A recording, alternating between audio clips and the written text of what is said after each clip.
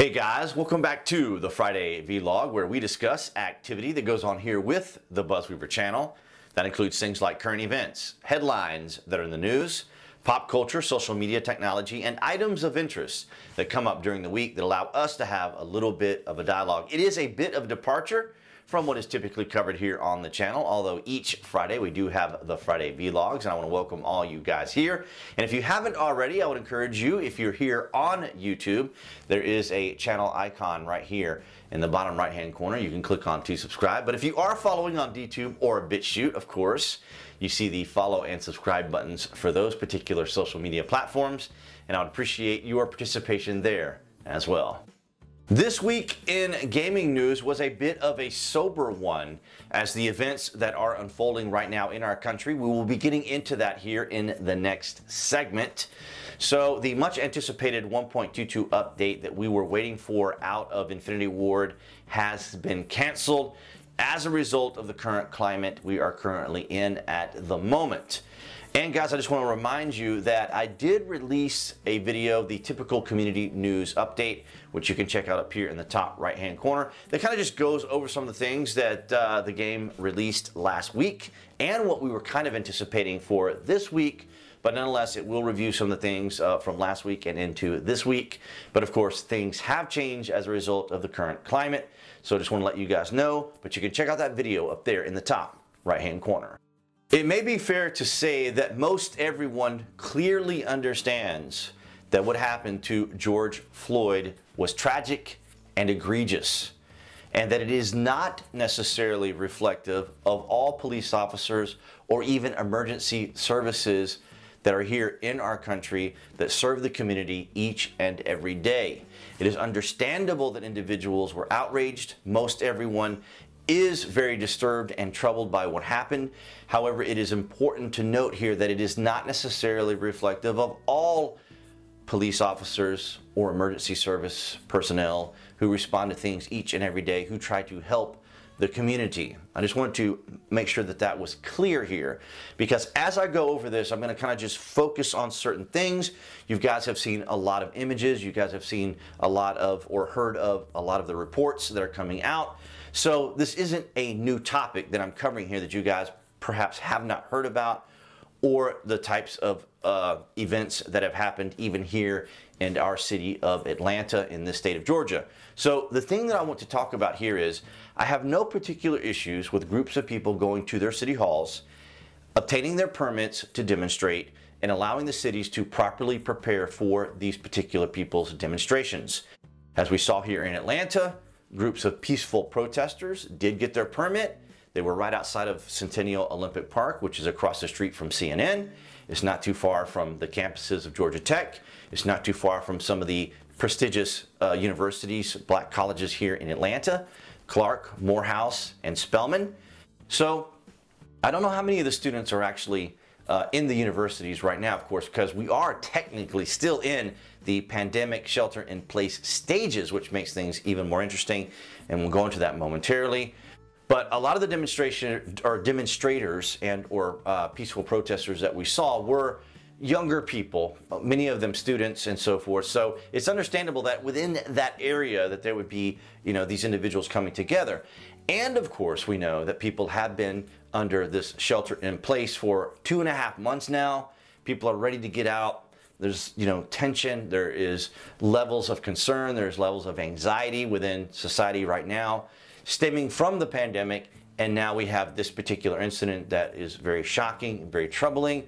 Lots of people are watching the news. Lots of people are just on edge in some instances and in some cases. Now, what I want to talk about and discuss in particular are some of the aspects and elements to what we have seen. Now, we have covered rallies and conventions and other protests here on the channel for the last 2 years. I have covered rallies and conventions in years past and have seen the types of activities, the types of counter protesters as well as protesters. And in this particular scenario, in this particular situation, we're seeing things that are a little different, a little unusual, kind of expanded upon it. Now, the approach that I have seen that seems a little unusual is you may have noticed that sometimes the media does not necessarily identify this as a riot. And in some instances, in some cases, it is simply protesters. The police are acting against protesters, or they're identified as protesters. And that's because we have seen a lot of these journalists actually being attacked by these individuals.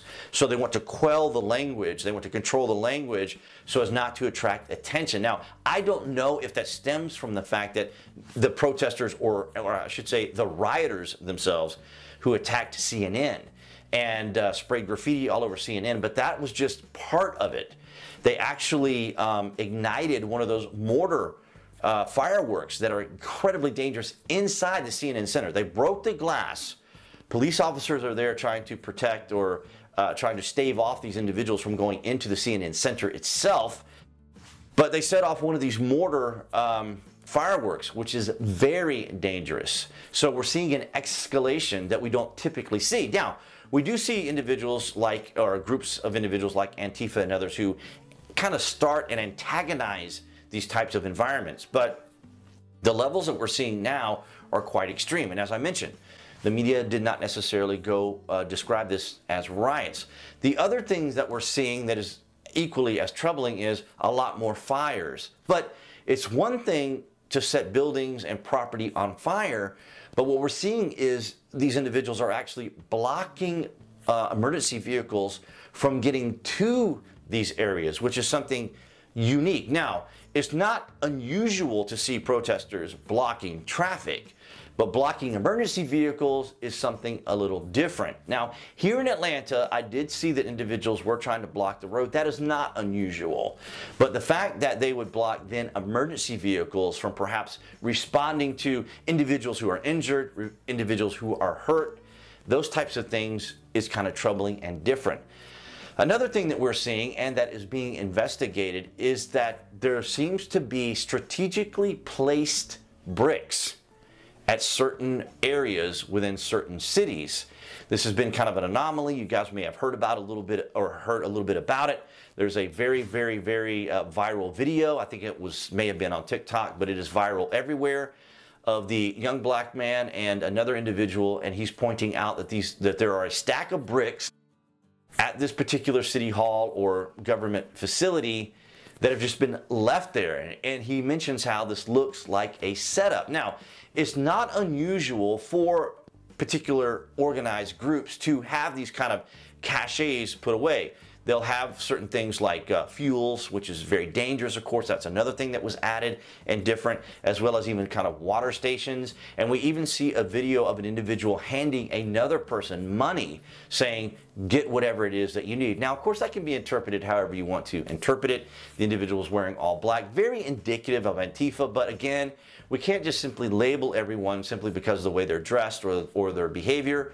But these have been things that we have noticed as commentators. These are things that we have noticed as individuals who cover these types of activities, how things are shifting and are a little different. Now, we already know, for example, that the media has a particular narrative and a particular drive in a particular direction. Of course, this will have levels of politics involved in it, because it is now getting to a point where governors of these particular cities, the National Guard, police, and others are needing to take action to make sure that these things happen. And of course, we saw that the president did come out the other day and talk about the activities, the riots, and so forth. And there were kind of two different interpretations of this. The president came out. He wanted to show a sense of strength, a sense of leadership by saying, look, I'm going to leave it to the governors to handle this. Those who can't, then I'll have to take measures to ensure that peace, law, and order is maintained. Now, by definition, our government was designed to do three things. That was to create law, enforce law, and protect the country from enemies, foreign and domestic. So when the president says, I'm a law and order president, he is essentially just outlining his job. So it wasn't as though he was making some sort of inflammatory or divisive statement. He was essentially outlining what it is that is his job, and that is to maintain peace, order, and law in our country. So the media suggesting that this had some level of division in it or that was inflammatory is not accurate, as a misrepresentation. And we have seen them do this misrepresentation. It was also suggested that his walk, which is kind of symbolic of Abraham Lincoln walking from the White House to St. John's Church, which he would do often. So it was kind of, this walk that he did was kind of symbolic to demonstrate that we can still function as a government, that he can still go from the White House to St. John's to show that the St. John's Cathedral is still there, although it was set aflame and of course damaged, but it is still there. Of course, there is all of the talk about him holding the Bible and so forth and so on. But all of this was symbolic of him trying to demonstrate at least levels of strength and levels of calm, that things will be maintained, that there will be order. And of course, the narrative from the media has been entirely and totally different. So the curious thing here is how things are culminating, as we just described, how things are developing. Because about this time last year, we talked about the rise of the activity between Antifa and, of course, the Proud Boys that we saw in Oregon. You might recall that, where we were kind of seeing, you know, the boiling points of how far it would develop. But thankfully, nothing really culminated from that. Then we saw the president come out and say that he was going to label Antifa as a terrorist group. Now, I want to just kind of revisit what I just said there with the president saying that he was going to bring out the military. Now, at some of these protests, oftentimes you'll hear them say posse comitatus, or they'll shout it out and they'll just say it. Posse comitatus is an act that was passed in 1878 by Rutherford B. Hayes, which essentially says that the federal government cannot use the military to enforce domestic law. So this was kind of mentioned. I saw someone they were interviewing on CNN mention posse comitatus. This was not unusual. I would expect CNN to cover this, but at the same time, there's also the Insurrection Act of 1807. And what's kind of interesting about posse comitatus is that it was passed in June 18th of 1878, and we are in June now. But nonetheless, of course, things change, things are modified, these types of policies and laws can change, particularly under emergency or declarations of emergency acts by the presidents or even by governors and even by executive action. So this is bringing a lot of very interesting components to these particular demonstrations that are turning into riot. But there must be law and order. And even some of the polls that have been taken, even by some of the media who has their narrative-driven ideologies and philosophies, that people are willing to allow the president to take action, because we have seen it. And I know I didn't talk about it, guys, because you have seen all the things that have happened with business owners and things that have been going on with stores and people defending their property. And unfortunately, people have lost their lives in the process of defending the property, or looters going in and being shot, or the owners being shot themselves. And we understand the disturbances. We understand the outrage. We understand the difficulties and complexities of this because of what has happened. And because we see a group of individuals who feel marginalized, who feel alienated, who feel removed from certain societal capabilities or institutions and so forth, and feel as though the institution may be against them. This is understandable. I worked in this field for several years, and in the last 2 years I worked in criminal law with a law firm and in criminal law with the state.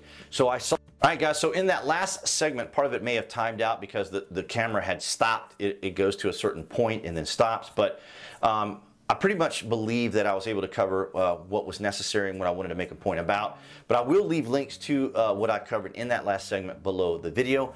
But I also wanted to mention that this week I received a daily devotional from Pastor Bryant right here in Atlanta that had something very poignant in it that I think is important to share with you guys. And that is that he said, racism is stemmed in pride. And I would agree with him 100% on that. That human beings within our nature, of course, have certain levels of self-aggrandizing, self-importance, because we want to be heard. We want to feel as though what we do has meaning, what we do has purpose, and that we're contributing to society. And we are kind of in a very me culture right now, particularly in elements of social media. Now, I'm not suggesting that every personality or every person who is in social media is engaging in this type of approval seeking, validation, or looking for levels of attention by posting things that are self-aggrandizing or trying to make themselves feel more relevant. Because I work in this industry as well, of course, and I promote a brand. But we can see that within social media, as we have talked about many times, that if someone has a phone, a laptop, a tablet, a computer, they can access the internet and espouse their ideology, their philosophies, and worldviews. And we're seeing a lot of these particular ideas, a lot of these particular concepts being presented on social media. And these can be individuals who may not fully grasp the concept of kindness and understanding and compassion and empathy towards other individuals, as now they have a platform from which they can espouse their ideologies and their philosophies. Now, as we mentioned in the last segment, I have no problem with people who obtain a permit to peacefully demonstrate and exercise their First Amendment rights. Now, of course, we know as private platforms, they can remove or kind of censor information that they feel may deem that crosses the line into free speech and other types of communication that could be disturbing, that incite, that defame, that insult, and just do things that are even goes outside of what is legal to do. So it's understandable that certain platforms will take certain actions, and we've talked about what the president is going to introduce and some of the problems that platforms have. But when it comes to it, I think Bryant Wright really nailed it quite well when he said that racism is stemmed from pride. And I would have to agree with that. Because if we look at it from, say, for example, the Christian perspective, one of the passages you guys may be familiar with in the Bible where Jesus asked, what is the greatest commandment, when he's presenting this to the Pharisees and the Sadducees, and they respond by saying to love their God with all their heart and with all their mind and with all their strength. And Jesus says that is correct. However, I have one more thing, and that is that you love your neighbor as yourself. And what he's representing here, of course, is that we show respect and kindness, empathy and justice to our fellow man. That we are all equal. We are created all equal, as our particular Constitution and Bill of Rights also outline. That we have inalienable rights. That people have intrinsic value, right? That human beings are human beings, and we will fail, we will have our failings, we will have our weaknesses, and we will have our troubles and difficulties. A few years ago, I came across an organization on Facebook called the Be Kind Movement, or the Be Kind Movement. And I agree with their messaging. I agree with how they want to present and handle these sorts of difficulties, and that is by being kind. Be the change you want to be. And remember, you don't have to like your neighbor. You don't have to be friends particularly with your neighbor or individuals that you work around or that you are around. At least have a level of respect and common space for these individuals to be who they are as human beings. You know, provided they aren't affecting your life, they aren't disturbing your daily routines, they aren't affecting your life. Let people be people. Be kind. Be kind to others and be understanding. Be the change that you want to see is what I would stress to people who are out there right now kind of doing these demonstrations or online and social media doing the demonstration. Be the change that you want to be. All right, guys, so that's going to wrap it up for this Friday vlog, a rather heavy topic. I hope I was able to communicate some ideas and some concepts to you just from my particular perspective and what I've been able to see, what I've been able to analyze, what I've been able to research and look into. So I value and appreciate your guys' thoughts and comments. You're welcome to leave those below this video. You're welcome to share this video with others, to share in the concepts and ideas that maybe I presented here. I hopefully did not inject too much of my own particular bias within it, because I've always admitted that I have a certain perspective that I like to share with you guys, and always welcome your opinions and thoughts as well. So do that below this video. I would appreciate it. And if you haven't already, if you are on DTube and you are on BitChute, I would encourage you to give me a follow there. And of course, appearing right there on the screen, that would be the channel icon here for the channel that you guys can click on and subscribe, as well as notifications. That way you guys will know when there is content here on the channel, as well as the Friday vlog. Thank you guys so very much. I hope that you're all safe, and I will see you guys right there behind the camera next week.